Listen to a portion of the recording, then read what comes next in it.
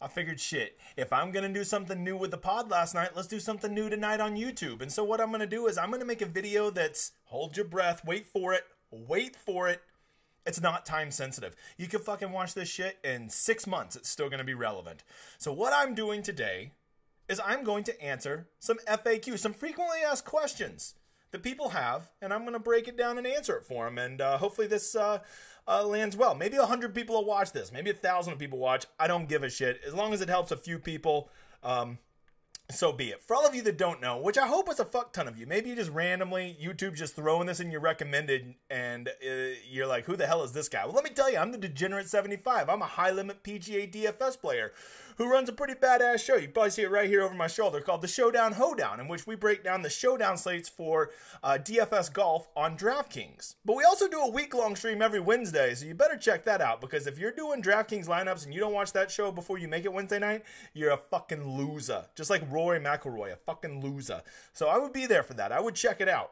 And so what is going on tonight is I have a Patreon. You can see it right there above me. This isn't a sell. All I want you to do, if you fucking like this video, go give it a like. If you really, really like it, subscribe. And if you're like, man, this guy is the truth, well then yeah, you can go check out my Patreon. But this video is really for them because I'm always producing content for them outside of what I do for YouTube. And I asked them, what are some questions you have that you want some more in-depth analysis on? And they gave them to me. And I figured instead of just making this video for them, I'll just put it out there for all of YouTube, because if those smart motherfathers in my Discord want to know this stuff, I bet there's some people out there on the YouTubes that want to know this shit too.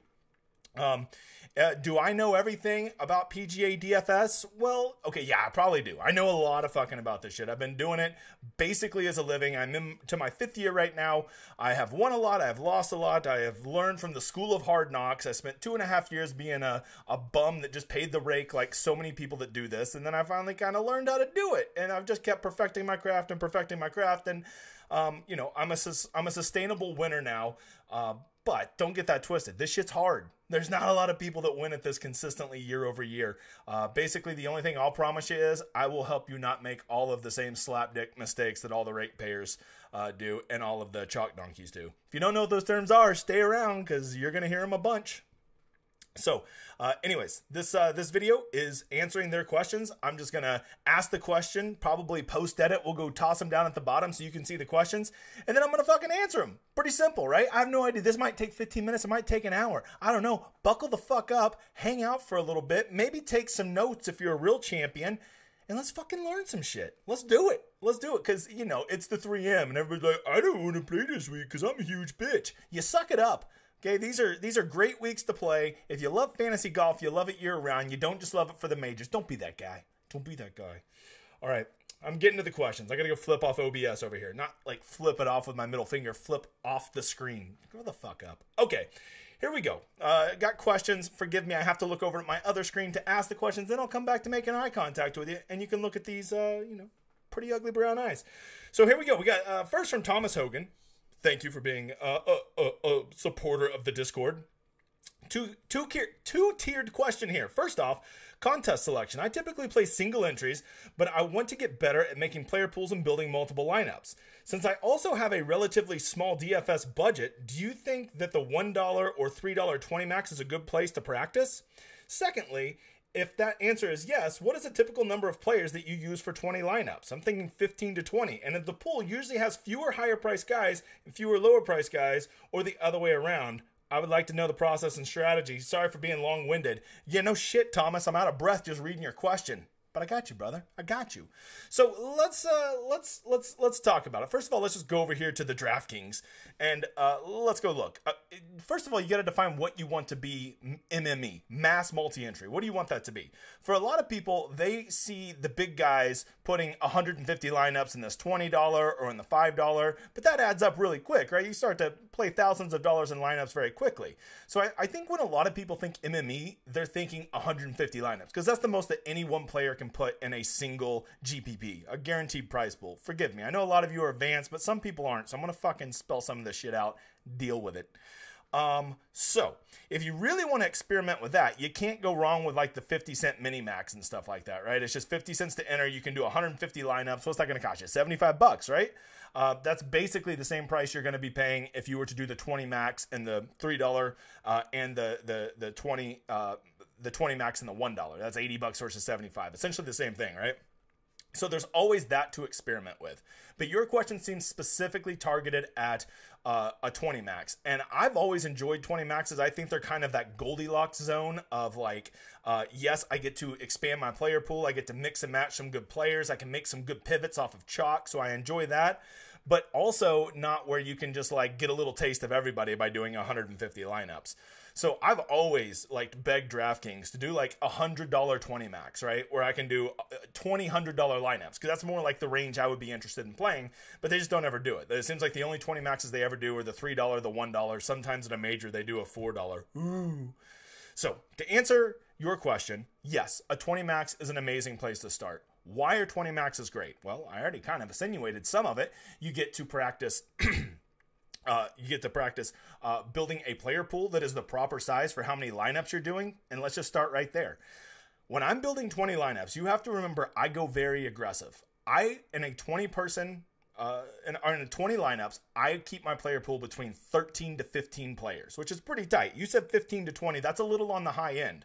I want to see all of my guys. If I'm doing 20 lineups, I want every one of those guys in my pool to be in at least 3 of those lineups. So 15% of my lineups. And then, yes, that includes even the slapdick $6,200 guy you're playing because you got a feeling about him, right? I want him in 3 lineups. Why do I want him in 3 lineups? Because if that motherfucker does spike at 1%, I don't want him to just be in one of my lineups and then basically the other 5 guys on that lineup have to be perfect. I want him in a handful of lineups so I have multiple chances that one guy that I nailed that nobody else was on, if he goes off, I have multiple chances to hit something big. That's why I always say at least 3 of your 20 every player should be in.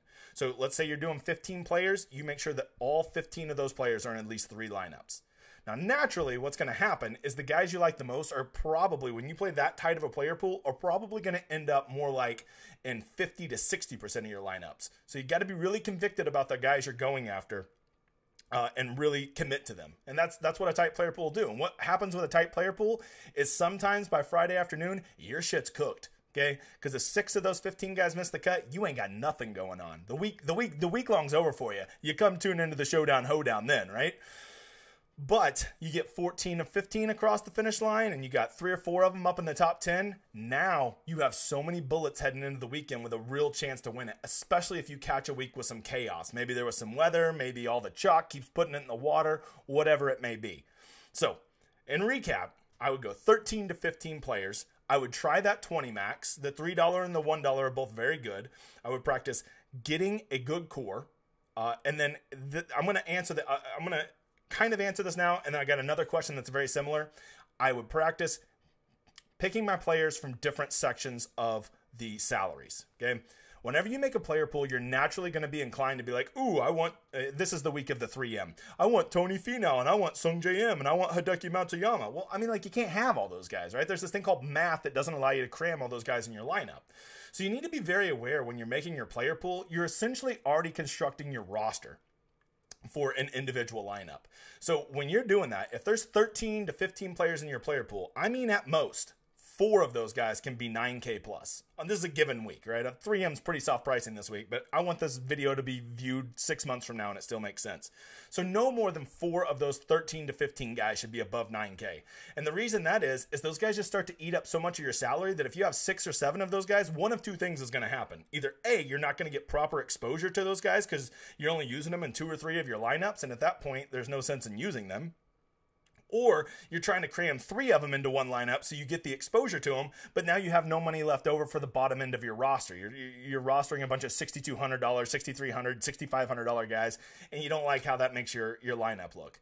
So that's why you got to be very aware when you're making your player pool that you usually don't want on a 13 to 15 players. You never want more than 4 of them above 9K. You want about 4 to 5 of them to be in that 7.5 to 8.9K range. Those are going to be all your average, slightly above, slightly below priced players. And then you want at least 5 or 6 to be 7.4 or lower because you really need those guys to make the math of a lineup work. Okay.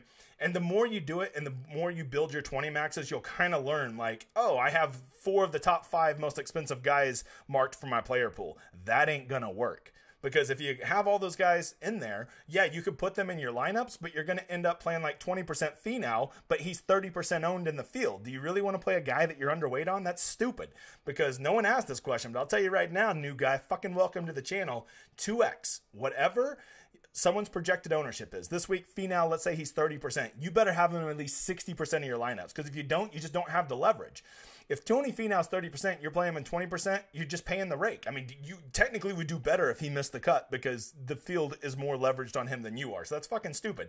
Either shit or get off the pot. Play Tony Finau in 60% or don't play him at all. This is big boy conversation. We're not trying to hedge our bets here. We're trying to win GPPs, and that shit's hard, and you only do it with really aggressive moves like that. All right, Thomas, that was a long-winded answer. You asked a lot of questions. It was a long-winded answer to a long-winded question. But thanks for asking, brother. All right, next question. David Hernandez wants to know, hey, DGen, love the Discord. Hey, love you, brother.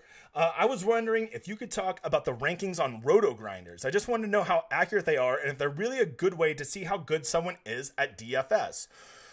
Okay, wow, fucking loaded questions, guys. So let's see. I had this up in anticipation of this question even. Let's go see. So if you don't know, Roto Grinders is one of the tout sites out there that you can use their tools, build their lineup builder, but they're a little bit cooler in one particular thing is they track. You can go look and see how players have done all time, right? So like this is my page that tells you who I am on FanDuel, who I am on DraftKings. I'm somehow the number 846 overall player in the world this year when literally in 2022, all I have played is golf. So how the fuck that's the case? Shows that I made the live final last year, blah, blah, blah. You can go see all my top finishes of all time. You can see I've won a decent amount of GPPs, tons of top 5s and big placements and stuff like that. But what's really the coolest is the PGA leaderboard, right?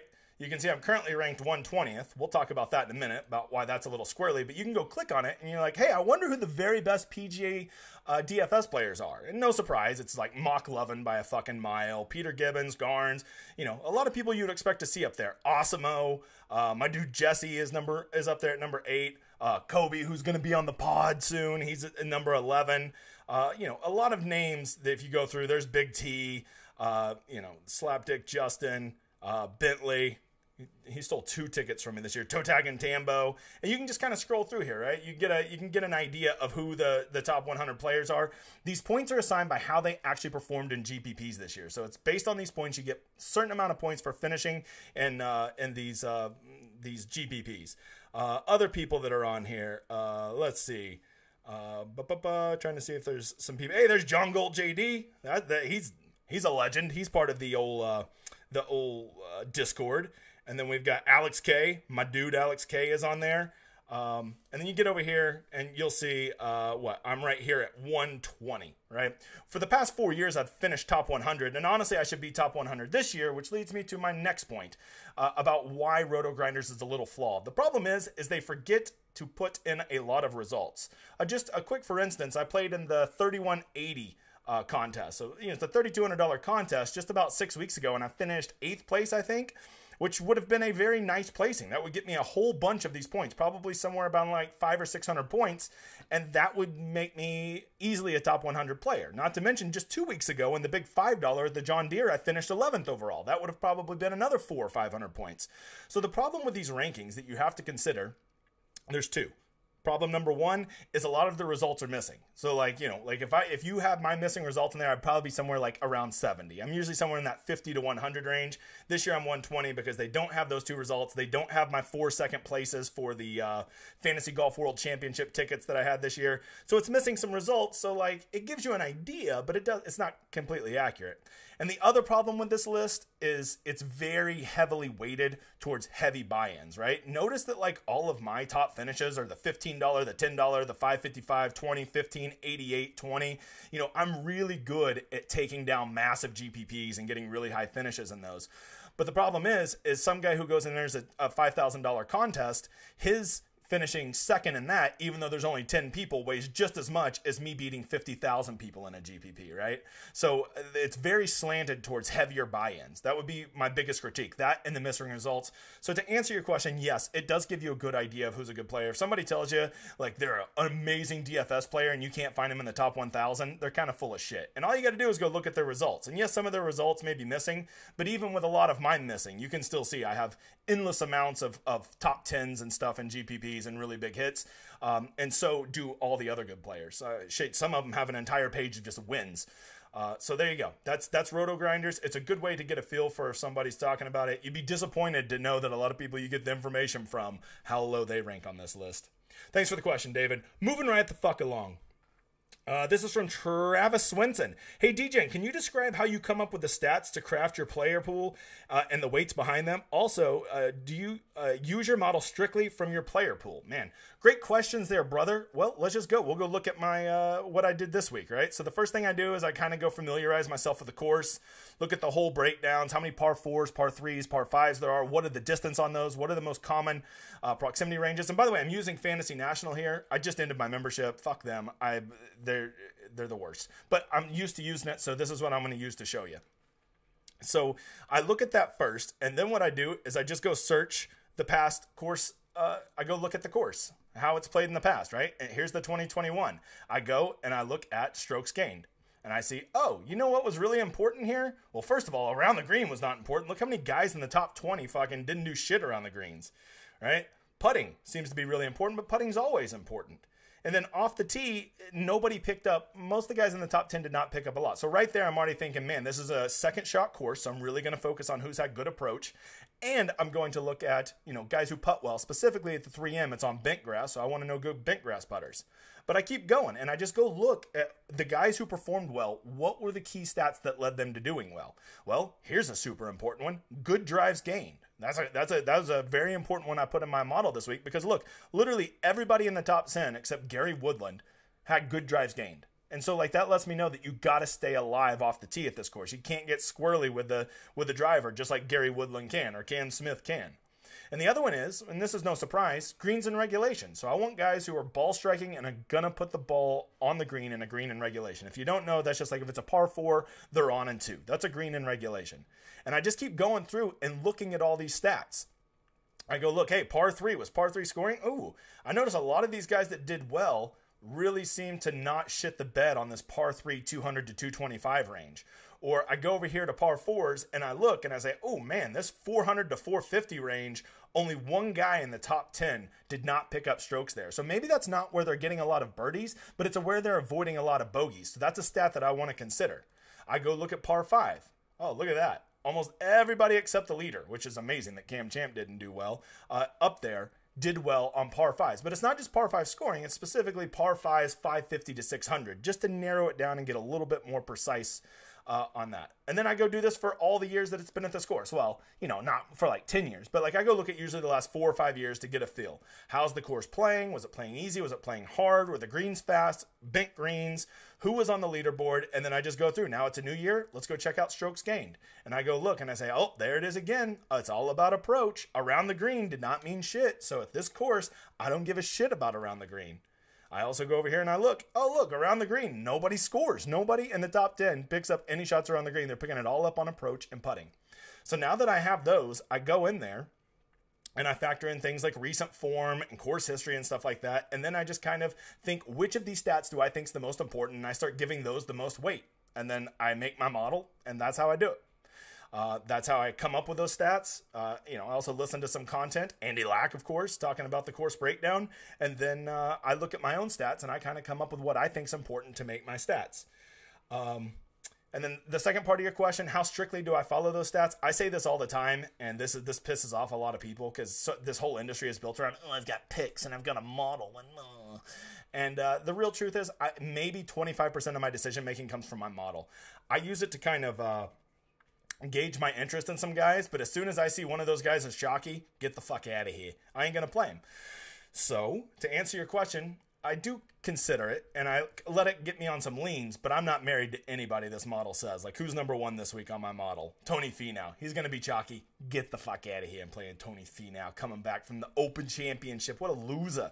So, yeah, I consider it. But more than anything, what I like to use the model for, and I would say the way that the model has made me the most money, is finding some absolute fucking punts. Like, who is just somebody down here that nobody's going to play, that maybe is just popping in a stat that nobody sees? Justin Lauer. He's been playing well. He's really good on bent grass. He's good at those long iron distances. And like, I use that to maybe find some diamond in the roughs. That 1% guy that is who you need to win that GPP or finish top 5 in that GPP. So that's what I really use the model for. Thank you for the question, Travis. Moving right along, because I feel like this is going to go for like 2 hours if I don't speed it the F up. Forgive all the cussing if you're watching with your family. I'm sorry, family. Could you please see a video on how to form your player pool and actually handcrafting your lineups and balancing exposure using the spreadsheet? How do you think the mixing and matching guys, building a core, balancing, etc.? And then I also got a question from Kim, which I'll also post, which is very, very similar to this. And so I'm just going to answer them both. The first thing I'll do is I'll go over here to my spreadsheet. So this is, this is once you start playing a lot of lineups, you're really going to want to track your exposure. If you're just playing 20 lineups in the $3, it's really easy to track your exposure. It's just basically how many times did you play that guy divided by 20, right? That's your percentage. I played him in 5 lineups. Okay, you played him in 25%. But I play a myriad of different buy-ins. I play a lot of 3 maxes, single entries, stuff like that. And so I have to track them across different dollar amounts. So this was the freaking Open Championship I did last week. And you can see I did a 555, a 400, 3 in the 333, 3 200s. That's all those are, right? That's the number of lineups I did and how much that lineup was worth. And so then the first thing I do is I go look at their ownership, which, by the way, I put out the best ownership out there. But I only do that for my people over on the Discord because it fucking takes forever and it's really hard. And that's probably why most people in the industry suck at it. So I go put in their expected ownership, what I have those guys coming in at. And then what I do is I make sure that I have at least double that exposure for all of my guys. So I had Rory coming in at 19.9. I think he came in more like 23%, but I targeted to have him in 53% of my lineups. Does that mean he's in actually 53% of my lineups? No, that means he's in 53% of the dollars in my lineup. More on that in a second. And I go through. So Morikawa, I only had him projected at 5%, so I only trying to get him in 14% of my lineups, which would still give me almost 3x exposure to him. But then I forgot, Morikawa's a fucking bum, and he just quits as soon as something doesn't go right. And you can kind of see this is my target ownership that I have for these guys. Always make sure it equals 600, and always take that target percentage times their salary, and then multiply them, add all those up, and divide by 600, and that number needs to be 833 or less, or your exposures are a bunch of bullshit and it won't add up. That could be another video all on its own. So the first thing I do is I just start hand making these bad boys. I only did like 40 lineups. Yes, if I'm doing 300, I'll toss them in an optimizer, but I usually play more single entry and 3 maxes because that's where it's a better investment of your money. And so I look and I say, well, if I want Rory in 53% of my lineups, I better get him in my more expensive lineups, right? Because as soon as I put Rory in 1% of my line or in one lineup, I'm already 10% exposed to him because this lineup costs so much more than so many of my others, right? So true exposure is how much that lineup costs versus the total amount you were in. You can see I was in for like 5,300 last week. So as soon as I put him in a $550 lineup, he's already 10% in my lineups right there, just by putting him in that one lineup. I go down and I say, well, who else am I going to have a lot of? Well, if I want 36% Fleetwood, better get him in there too. And you're thinking, oh, that's how you make your lineups? Yeah, basically is. I'm just balancing exposure because trying to get the right 6 together and being like, ooh, this will be the one, like, you're just fucking guessing. If you have a good player pool, you're committed to them, it doesn't really matter which lineups they're in. You're still going to have to get lucky on do all 6 of those guys make the cut, did all 6 of them perform well, and just play this game. Pick your 6 favorite plays every week, and I guarantee you they'll never be the 6 best in your player pool. So that's something to consider. One other thing to consider when I'm making these lineups is anybody I have projected at low ownership. Chris Kirk, I had him at 3.1%. I'm getting him in this lineup because in a single entry and a 3 max, ownership gets even more concentrated and you get even more leverage. I have him at 3.1 for like maybe the big $20 millionaire maker. But if you go look at a $100 single entry or a 555 single entry, I bet his ownership's more like 1.5%. Who's somebody else I really like? Cam Young. Okay, he came in at like 3%. I had him in my 555, right? And so because even though it says 5.8%, that was what I had him projected at in the big millionaire maker. But when you get to a single entry, a $500 single entry, ain't nobody playing Cam Young. And so I had him at 2% ownership, and he went ham for me. So that is what I'm doing, is I'm looking at guys that, A, I need to get exposure to because I like them more, so I want more exposure to them. But also, I want to get the guys that are lowest projected in my ownership so that I have the highest leverage when I'm doing single entry and 3 maxes. Also, give me the Hobbit himself, Brian Harmon, and give... Oop, I hit the wrong button. And for my last guy, I don't even know if the math works on this. Just roll with me. Give me old Fatty Patty Reed. Okay, there you go. That's my first lineup, and now I have an idea that all of these guys are now 10% owned, and I'm keeping track of how much I'm exposed to that player, what my target goal is, and how much overweight or underweight I am, right? So you can see that I really need to get some Seamus Power in there. I really need to get some more Rory in there because they are the ones that I'm still the furthest behind. So on my next one, I go start Rory, and I go start Seamus. And then from there, I'm like, who are some other guys I really need to start getting into the old player pool? Definitely need to get old Webb Simpson in there. He could never miss the cut. Piece of shit. Corey Connors, right? And just start building like that. And before you know it, these will all start filling up. And you get an idea of who you need to do. And that's it. So like now I'm doing my 333 lineups. These are still going to weigh a lot because they're very expensive lineups, right? Well, I still haven't done a JT lineup, so I better get a JT in there. Let's go ahead and toss him with Willie Z, Lowry. Go down here. Let's go ahead and get a Tringali. And I'm just looking. I'm trying to mix and match these guys and not just play the same combinations. And if you're thinking, well, what about ownership, the low owned guys? Well, first of all, if they're chalky, I generally ain't playing them. Yes, I played Roy this last week and Cam Smith, but that was because they were on the good side of the wave draw, and I just went all in on that. So they were a little chalkier than I wanted, but at the same time, they literally finished first and second. First and third, first and second. So there you go. That's what I'm doing there. And I just keep doing that for all my lineups. Yes, I'm hand building all of them. I enjoy the process. I think it's better. The only time I use an optimizer is when I'm doing showdown. I'm just trying to toss 100 lineups in real quick on Saturday night. Or if I'm doing 300, I'm going to do 150 in the 5 and 150 in the $20. And so I'll make 300 lineups. But that's really easy to track your exposure on these. This is for when you're playing a multitude of different values, right? And you start with the most expensive ones, and you'll get a pretty good idea of where your ownership is. All right, thank you for the question, guys. We're moving right along.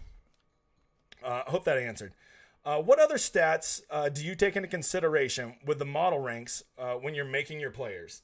What other stats and data do you take into consideration with model ranks when making your player pool? Well, Russ, the most important thing is ownership. That's why I make such a big deal about ownership and waiting to the last minute to get the best ownership number you can, because honestly, you could never have known anything about fantasy golf. This is gonna hurt so many people's feelings because everybody's like, "I've got such good picks." No, you don't. No, you really don't. If somebody just played game theory, just jumped in tomorrow, nothing about PGA, and just simply played pivots every time there was a great play, right? So everybody's playing Finau, you go play who the fuck ever, right? That's like going to be a third of the ownership. And you just did that all the time and nothing else. That would be the single best thing you could ever do to win at PGA DFS. It'll make you uncomfortable. Do you really want to play that guy? Oh, there's a reason nobody's playing Bryson. Ooh, there's a reason no one's playing Cam Young. And then they go become the nuts play at the Open Championship, right? If you just play that leverage, it's going to pay off so much. So that is number one. The other thing is, weather. I'm a weather whore. If I see any type of edge for one wave or the other, I will go all in on it. I am not afraid to. So those are the two things I consider. I wouldn't say I consider them along with my model. I consider them way more than my model. Fuck that model if I think that ownership is going to be pushed one way or the other, or I think there's great pivots out there, or if I see a weather edge. I don't care what my model says. I'll play a guy that's dead last in my model if he's going to be 1% and he's on the right wave, because it's golf and the shit's variant. And as soon as you understand that and embrace it, you'll enjoy this game so much more. All right, moving on. Asking a dumb question. There's no dumb question, Zach. You send me your mouth down here, sir. I've heard you talking about DraftKings missions done for crowns, and just heard John Galt JD talk about them. I know you pay for contests with those crowns, but pretty sure that's not what y'all are gathering them for. What are you doing when you're collecting the crowns? Okay, well, let's go. First of all, where are my crowns at? I had it up here for you. Okay, so you get a mission every day on DraftKings. You know, a lot of people are wondering, like, hey, how did you become an Onyx member? Well, first of all, you got to get 1 million crowns in a year to get the highest level, which is Onyx. Do you really think I'm gambling $1 million a year on DraftKings? Because I'm not. That would be what, $20,000 a week? Yeah, that's not happening, brother. So there's no way. The only way you can really get those missions, besides literally gambling over $20,000 a week on DraftKings, is to do these missions. So you can see like my mission this week that I already have marked. They give you missions to do every day. One was go play in a $250 contest and you get 2,500 bonus crowns, not to mention the $250 for the event. Playing a $300 contest, get 3,000 crowns. So every day I just go do my mission. I go find a contest that I like that fits around those missions. I go reserve my spot, and then Wednesday night I make my lineups. And I just do that every day. And then you end up getting a bang load of crowns. In any given week, I get probably 25,000 crowns, both from the amount of money that I put into it and all the bonus rewards I get for completing these missions. Why do you want crowns? Well, first of all, 1,000,000 crowns is equivalent to like, I don't know, $2,000 in free lineups. But more than that, you get that higher status. With a higher status, you get, I get like my own VIP host. Any problem I need resolved, shit gets taken care of quick. I get all kinds of special offers. I get invitations to play in that summer invitational thing. There are a lot of perks. I got free tickets to the PGA Championship from DraftKings. Got to be in their tents. Got free drinks, free food, free everything. So there's a lot of perks. It's really no different than a casino, right? They give you comps based on how much you play. If something's going to help me get more comps and it's something I'm doing anyways, why the fuck not? So there you go. There's your crowns. That's why you play them. All right, moving on. Already answered Kim's along with his earlier. As a primary single entry and 3-max guy, how should I go about throwing these different lineups into all these contests? Do I throw the one I feel most confident in the higher stakes? Would be cool to see how throwing a certain lineup in a certain contest. Man, what a great question you got there, Mr. Jack W. This is something I was wrong on for many years. I would always go make my favorite lineup, and I would go put it in the highest level. Ooh, I'm playing in the $2,000 contest this week. I got to put my favorite lineup in that. But what I really started to realize is my favorite lineup usually was my most pussy lineup. The one where I was kind of not willing to go outside of my comfort zone. Do I really want to play, CT Pan in a $2,000 lineup? And I used to always kind of play it safe. And then what I realized is playing single entry, especially higher dollar single entry, is the players up there, for lack of a better word, are pussies. And they always, chalk concentrates in those contests, right? So let's say this week, Chris Goddard's going to be the super chalk at 7,900. Everybody's going to play him. He's going to be 20% in the big $20. I guarantee you in the big $3,000 single entry, he will be 35 or 40%. Why? Because those guys are going to take who they perceive to be the safest, best plays because they're investing a lot of money. And what I found is the best thing to do, and my boy Kobe does this too, and this is why he, destroys all the sharks, is because he is not afraid to make those pivots. He will go play a 1% owned guy in a $4,000 lineup. And once I realized, after about 3 years of doing it wrong, I realized that is the way to play it. Now, when I make my single entries and my 3-maxes, I take the guys from my player pool who I project to be the lowest owned. Like this last week, Dean Burmeister. He was in my player pool, right? I had him projected at 1.9%. A lot of people are like, I'm not playing Dean Burmeister in a $2,000 lineup. But Dean Burmeister would have won you all the money because he fucking smashed. If he's good enough to be in your player pool, he's good enough to be in your most expensive lineup.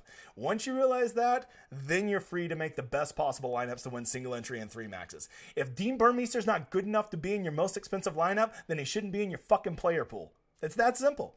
And now, that doesn't mean go pick the 6 lowest guys, right? You still want to use your salary, so I'd still play Rory. But then after Rory, instead of playing Fleetwood, maybe I play Decky. Or instead of playing, instead of playing Seamus Power, I go play Cam Young or something like that, right? Guys that are going to give me the most leverage, because in those single entry and 3-maxes, whatever they are in the regular tournament, the chalk will be even more concentrated and your pivots will be even less owned.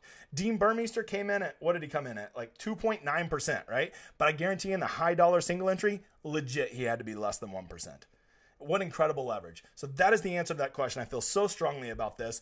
Play the guys in your pool that make you feel uncomfortable, even in your highest dollar. Because, I know everybody wants to play their 6 favorite plays, but your 6 favorite plays, how often is that ever right? I'm going to go ahead and tell you fucking never is the answer, right? And then all you've done is played that your 6 favorite plays are probably going to be chalkier than the real plays that you should have played. I just punched my mic. That's how fired up I am. Great question, brother. All right. Make sure I'm not skipping anything. Okay, Rich Carter. What are the 1 or 2 things you look for? It took you a long time to learn to made a heavy difference on your overall winning percentage. I get avoiding chalk in contest selection, But what else? So first of all, the biggest thing is I just went on like a 2-minute tirade about it, not being a pussy. That's the biggest one. When you go play in single entry or higher level contest, be willing. If somebody's good enough to be in your player pool, be willing to put Brandon Wu in your $500 lineup, in your $1,000 lineup, whatever your level is, $200, whatever your big lineup is. If he's in your player pool, you got to be willing to put him in your biggest lineup. Okay? And the reason you do that, as I just said, you're going to get so much more leverage on them. If he's good enough to be in your player pool, he's good enough to be in your highest dollar lineup. So that would be one, not being a pussy. That would probably be the biggest one. And the second one would be not playing when I don't see an edge. Yes, my name is the Degenerate 75. But if you want to know the real fucking truth about me, I only play when there's an edge. Every Thursday, every Friday, people are like, hey, who are you playing for round 1 showdown? I'm like, I'm not playing. They're like, I thought you were the showdown guy. Why aren't you playing showdown? Because I don't fucking see an edge. If I see an edge for round 1, yes, I will play it. If I see an edge for round 2, I will play it. Now, there's always an edge for round 3 and round 4. That's a fucking guarantee. But usually on Thursday and Friday, as the tournament's getting felt out and we still don't have great statistics to go off of, outside of a weather edge, they're just usually not a great edge. It's just guessing. And if I wanted to just guess, I'd go up to 7-11 and play a fucking scratch off. So I'm only playing contests where I feel I have an edge. That's also why you'll never see me playing in the 44-44 Millionaire Maker. I can afford to play in that, but it's fucking stupid. Like, half the money goes to first place. What a stupid contest to play in. Unless you're filthy rich and don't care about money. That's not me. Every contest I enter, I say to myself, do I expect to win more on this lineup that I'm putting in? Is it a plus EV move, expected value? And if the answer to that is no, I don't play in it. It's that simple. And yeah, sometimes I'm like, ooh, I love this week. I want to play $10,000 in lineups. But if there's not $10,000 in contests that I see that I have an edge in, fuck it. I'll do however much that there is that I'm comfortable with the advantage in the contest that I have. There you go. Hope that answers your question, Rich. All right, here we go. Run the bases. We talk about using all your salary and showdown slate. Or can we talk about using all of your salary and showdown slates? I completely understand the argument in week-long over 4 courses, but in a single round of high-variant golf, it doesn't seem that using all your salary is always the optimal strategy. So thank you for the great question, my run the bases brother.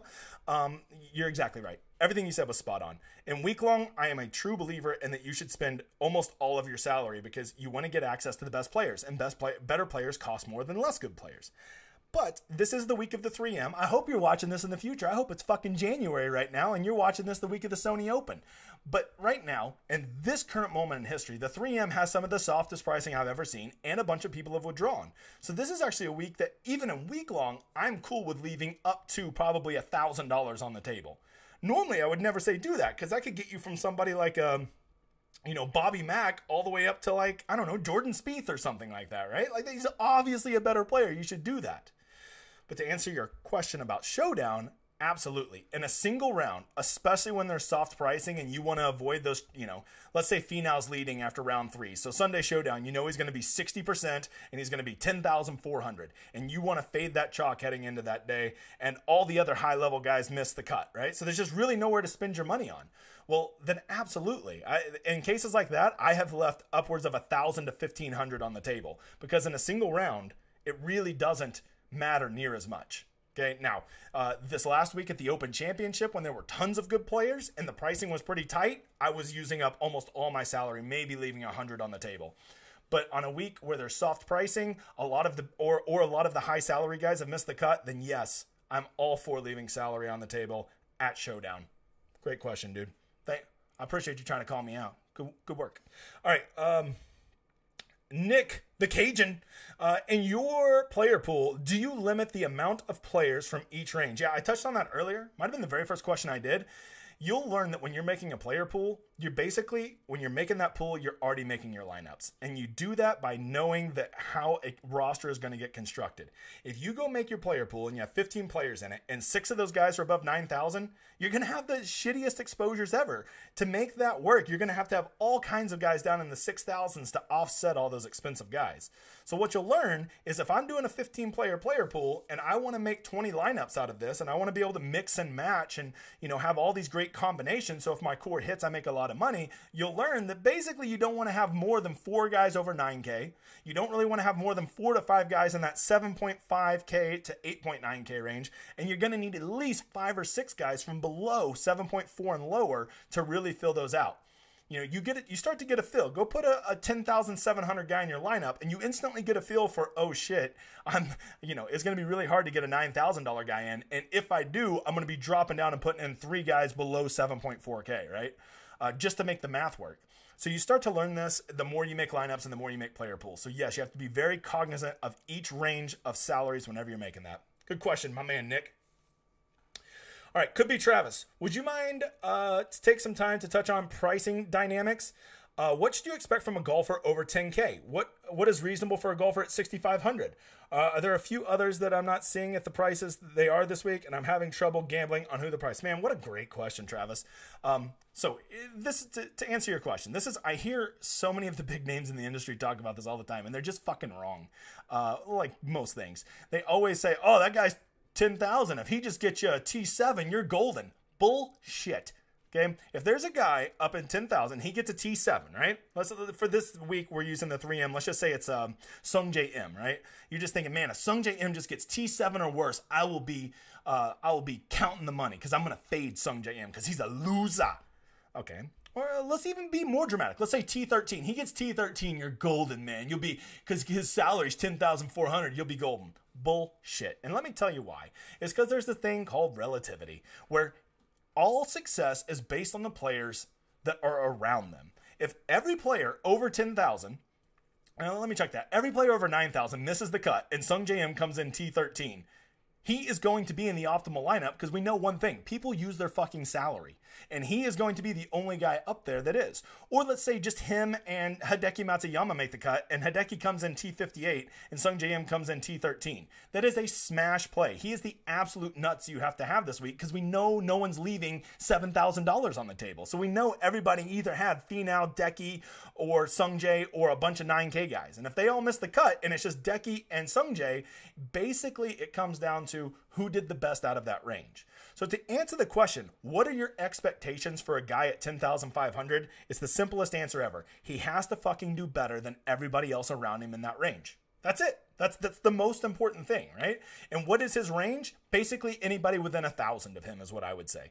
So if you're looking at 10.5 Tony Finau this week or whatever he is, then I would go all the way down to 9.5. Basically it's like Mav McNeely and all those guys up. And Tony needs to outperform them to justify that salary. If 2, 3, 4 of those guys beat him, he becomes a horrible play. Even if he gets T7, if 4 of those other guys get more DraftKings points than him, and they're at a cheaper price or a relatively equal price to Tony Finau, he's a fucking bust. It's that simple. So now to answer the flip side of that, what should I expect from a $6,500 guy? Oh, this drives me nuts. I want to punch my radio every time I hear this. Radio, podcast, phone, whatever the hell it is. Well, he's 6,500. If he just makes the cut, you're golden. Bull fucking shit. That is such an idiot take. Okay, first of all, have you ever seen somebody win a GPP when they have like a guy finish T65? It doesn't happen. They have the winner, they have second, third, and they usually have 3 other guys in the top 15. That's almost what every winning GPP lineup looks like if they're not all in the top 10. That's like a worst case scenario. You never see somebody with a first, a second, a third, 34th, 45th, and 65th. Those don't win GPPs. Maybe the big like $2,000 entries because, you don't have to hit the nuts there. But in the big GPPs where you have to hit the nuts, you have no fucking chance of winning a GPP when you have somebody who's T65th.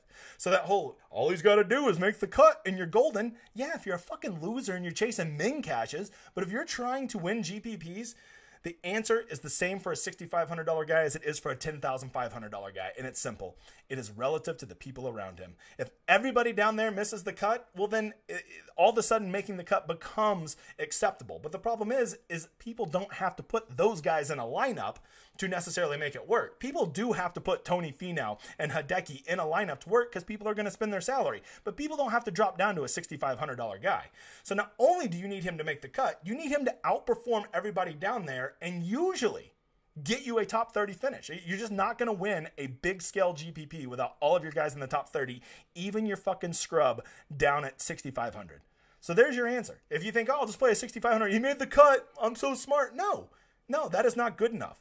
Brandon Wu making the cut last week at the Open Championship was not good enough. He needed to make the cut and he needed to go get me a T18.